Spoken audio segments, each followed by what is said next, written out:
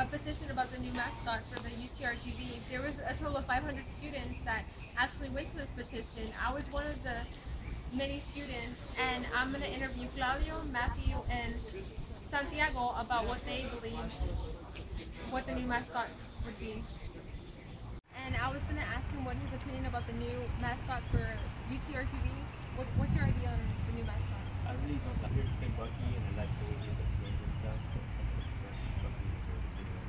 All right, thank you. If you were president, would you take into account the public's opinion about the new mascot?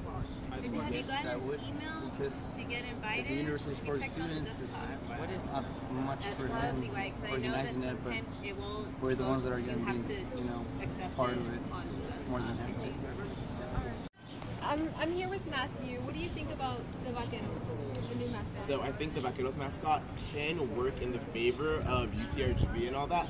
However, I feel like the circumstances around how the mascot came about was slightly shady and it was kind of arbitrary, you know? You did a poll, from what I know, it placed second out of the poll, which is a high number. That's really significant. It placed second apparently, but then what was the first one? And why did y'all just decide anyway, oh, let's pick Vaqueros, you know? Ultimately, what's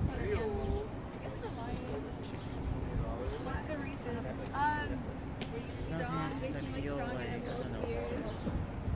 I feel like that would be really cool.